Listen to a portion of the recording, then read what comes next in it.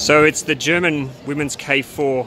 There they are, look at them. They are gold medalists here in Duisburg. And Francisco, it's been a little while since gold medals for you. It's nice to be back. Yeah, for sure, it's nice to be back. We have to wait a long time till we get a medal in the K4 again and in the World Cup. So yeah, we are very happy and work on ourselves so that we can be on the podium at the Worlds maybe again. So the Olympics is still more than 1 year away, and I know that you've been working really, really hard. Do you feel the plan is coming together nicely?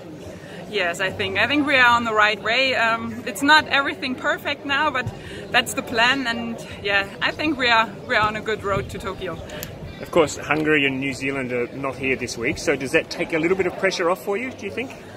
No, I think it gives a little bit self-confidence. I think that we are in a good shape and that we are able to fight against the big nations or with the big nations, and yeah, we are happy. And hello, here we are again.